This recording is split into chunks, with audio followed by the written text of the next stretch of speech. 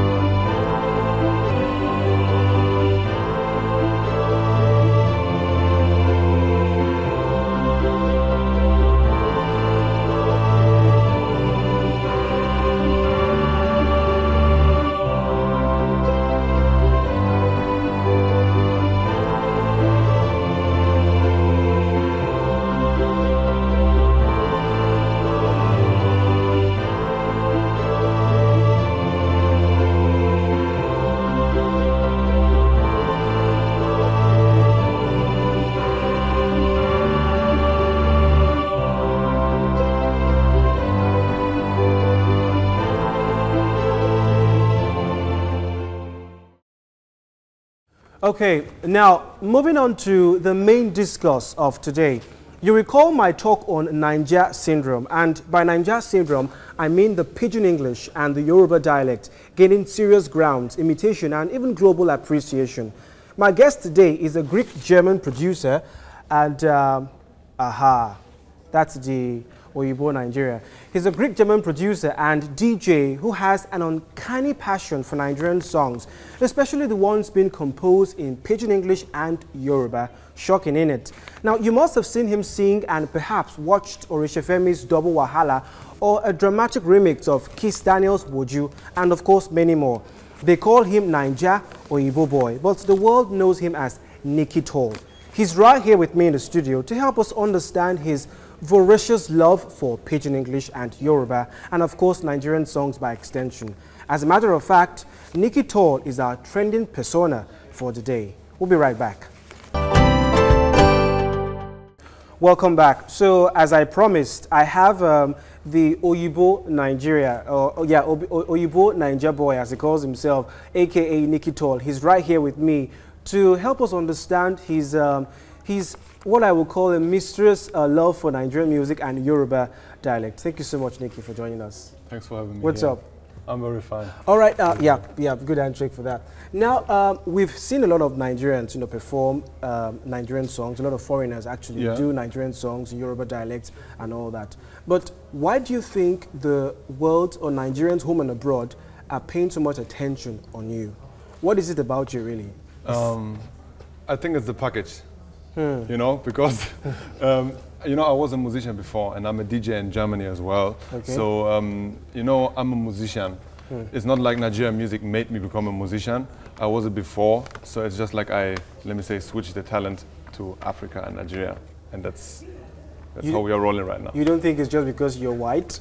Or are there other hidden factors that we're not looking at? Of course. Let me say the skin definitely is an advantage to get in. But at the end of the day, I think it takes more to be a musician in Africa apart from being white.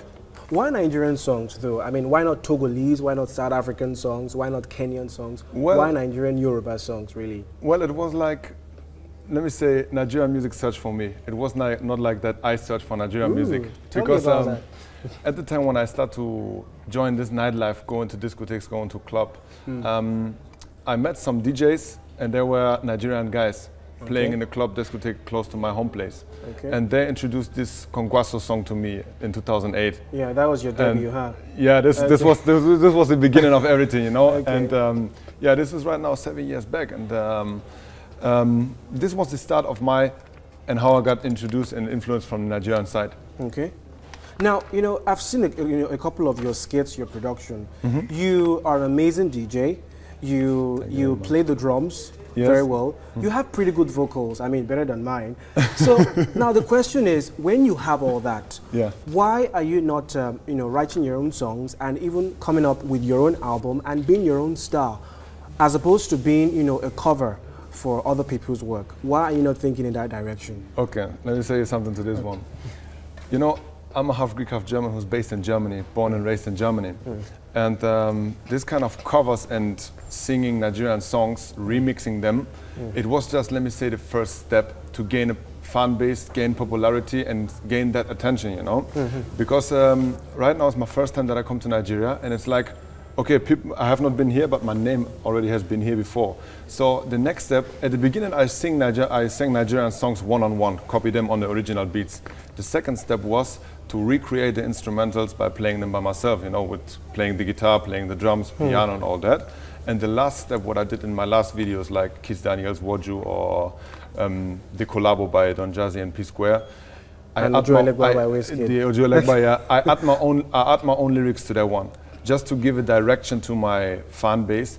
Okay, this guy has own inspiration, he's working on own things. So record label owners are listening. So on the long run, and the dream and the main goal behind all that is to become an individual artist with his own songs into the Nigerian music market. Okay. So this is really a strategy, huh? That's kind of let me say it's a strategy. It's working, though. The plan. It's working. All right, now help us understand this. How is it that a Greek, German, white guy who has no relationship or origin whatsoever with Nigeria, suddenly has this, as Elias said, voracious love for Nigerian songs, for Pidgin English? Where did that all come from? How did that start? I was interested in African things from the beginning. That I can tell you. My idol, for example, is Muhammad Ali, which is an African at the end of the day. And I was always, let me say, addicted to anything what comes out of Africa. And it's the whole thing that I'm doing, it's based on love and interest. That's the simple answer. So what are we looking at here? Are you planning to relocate, to elope from your home? Well, if God has that plan for me to make me become a musician here in Africa and Nigeria, then I have to go for it. I like that. He's religious, isn't it? Yes, sir. Okay, so before you go, your what I would call your fans on social media would definitely like to see something spontaneous from you. Okay. And of course, we can't just let you go off without you doing something. You have to do something. Okay. So what would you like to do, really? Well, since I'm here on TV right now and we're talking from the whole story from the beginning to the end, I would start and dedicate this one to Nice himself. I met him yesterday. A really big dream of my own came true to meet him in person, and I want to dedicate that one to him.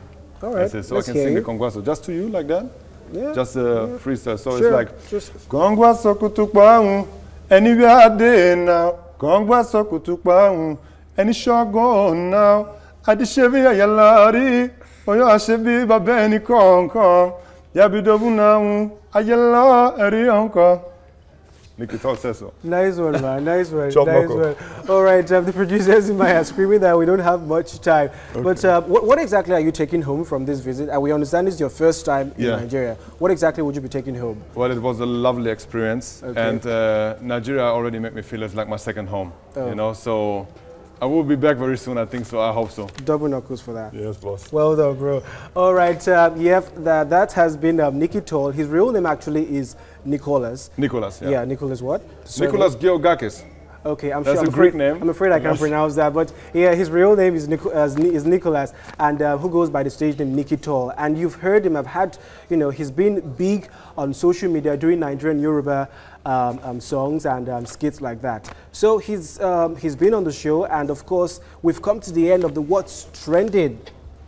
Don't forget to let us know what you're talking about using the hashtag TVC Nigeria. And of course, Twitter handle to always follow is at TVC Nigeria. I'm Moses Omoghena, and I definitely will be seeing you next time. Bye for now.